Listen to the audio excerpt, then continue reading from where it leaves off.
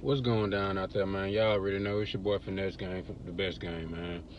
I just had to get on here real quick, man, to weigh in on this Derrick Jackson situation. D, my nigga, the real niggas hollering at you. Come here real quick, my nigga. I got to holler at you about this here shit, man. What is you doing, bro? What is you doing, man?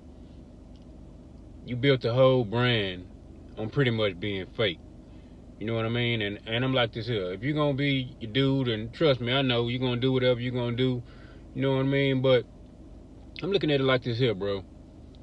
That woman you got at home, man, if you know that's a good woman, bro, just let her go, man.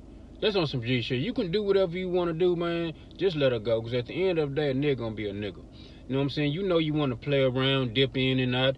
That's cool. You know what I'm saying? But be single and do that.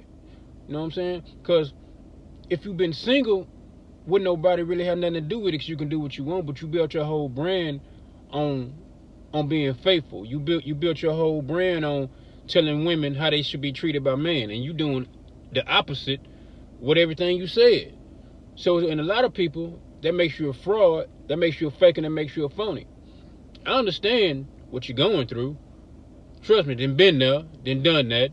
You know what I'm saying, with the different women. But at the same time, especially at the age you at, bro, that's supposed to be out of your system, man. You either gonna stay single, or you gonna get with her, or you gonna be married and do the marriage thing. You know what I mean? But if you know you want to mess with different women, man, keep it 100, man. Keep it one thunder. Just go and let her go, cause ain't no sense in holding on to that woman that you know that's a good woman, and you messing over. Cause one thing, God's wrath is very, very strong and very, very powerful, man. You know what I'm saying? Forget all that social media, all the rest of that stuff with everybody else saying. That means nothing. But God's wrath is what you're going to have to worry about. If you hold on to that woman and you know deep down in your heart that you're not going to do right, man, you will suffer the consequences, however that may be. Now this deal with TD Jakes, I don't know if he going to ride with you on that. Hey, that ain't my business, you know what I mean? But all I'm saying, you losing endorsements, you losing money over pussy. That pink. You know what I mean? Regardless of what you do, never let nothing stop you from feeding your family. You know what I mean? You can do what you do, but when it start messing with your money, cut it short like a midget with no legs, bro. You know what I'm saying? Yeah, a lot of people look at you completely different now, man. It ain't what you did, it's how you did it.